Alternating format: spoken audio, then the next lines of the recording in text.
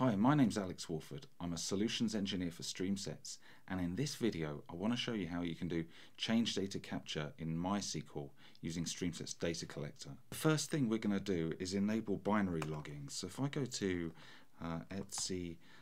my.conf here, and I've just set some properties in the file. These are the server ID. By default it's the number 1. The log bin property. So this is really the prefix of the bin log files. How many days to keep a binary log before we dump them.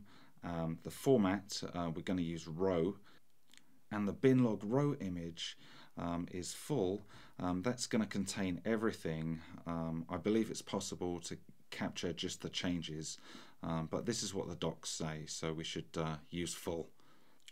Now we can read the bin log, so if I go to var lib MySQL, we can take a look at one. If I do an ls here, you can see here's my binary log, and there's a little utility.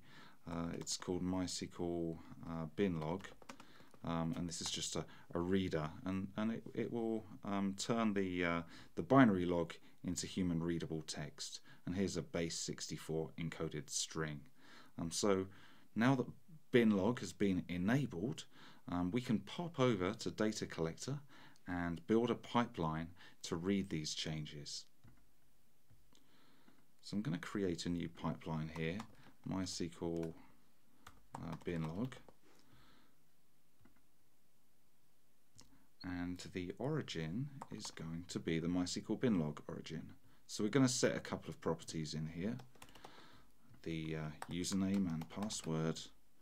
We're going to give it the host name, Deep Thoughts, and I think that'll do for now. And so we can pull out specific tables and schemas. Okay, let's pull out everything in the demo schema.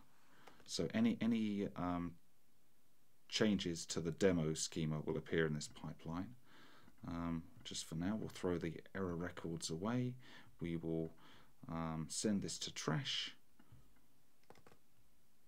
and we are ready to go and make a change to this database. So let's check my notes here. We're going to create a schema and a table within that schema. So MySQL-U.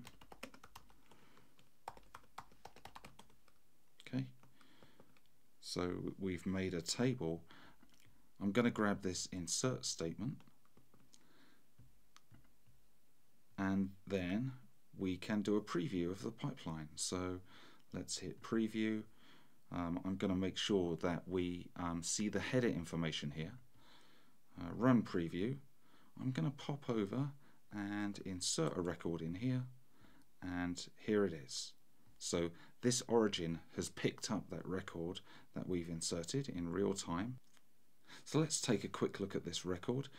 We can see that we have the file that the record came from, the bin log file, the type of operation it is, the table name, the database name, and the data itself. We also have, this field is worth pointing out, we have an SDC operation type. This can be handy, come in handy sometimes. And if we just pop over to the docs, here's the sort of enum, so that you can figure out what those numbers, those integers, what they mean in real life. So a 1 is an insert. So that was a very quick example on how to perform a change data capture on MySQL using StreamSets Data Collector. Thanks very much for watching. I hope that was interesting.